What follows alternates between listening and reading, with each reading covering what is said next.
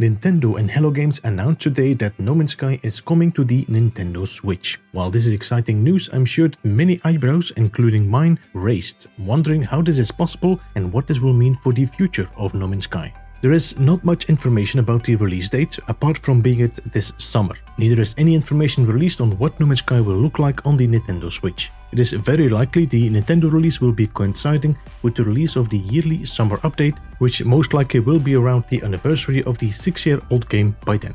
But what can we expect of this release? Is it realistic to assume that this will be added to the Crossplay family of PlayStation, Xbox and PC? In all honesty, if that would be the case, then I feel this might be very harmful for any progress on the next-gen platforms. It is already becoming clear that the older consoles are starting to struggle with the latest updates of No Man's Sky, and it would be naive to expect the Switch to do any better. While it was announced to be a full version of No Man's Sky, including all the updates that were released during the 5 years, it feels like it will not include the next-gen features that were added 1 year ago.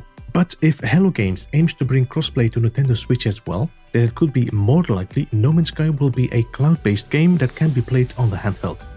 What it will mean for the future of No Man's Sky, we will have to wait and see.